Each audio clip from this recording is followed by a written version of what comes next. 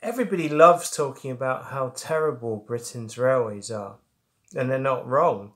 It's not just the recent strikes that have been disrupting passengers, but for many years passengers have faced a terrible level of service, and that's only got worse since the COVID pandemic broke out.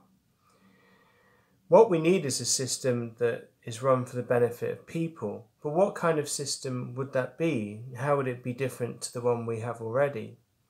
Clearly, fares would need to go down significantly, and clearly services would have to be provided for what people actually need, rather than for what's necessarily profitable.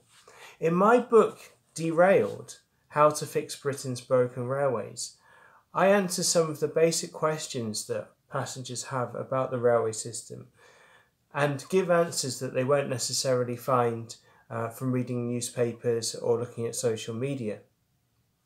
The book contains a political and economic history of the railway since privatisation, but it goes beyond just criticising privatisation and starts to look at what passengers themselves can do to create a much better railway system. Passengers actually have a fair amount of power and a fair amount of choice over what happens in the railways, but you wouldn't get that impression from listening to the government or watching the media.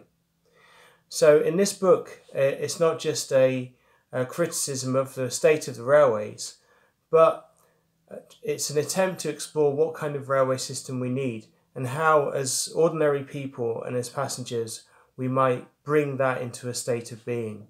It seems a long way from the situation we're in now, but things can change quickly, and I'm hoping that this book can be a catalyst for that change happening.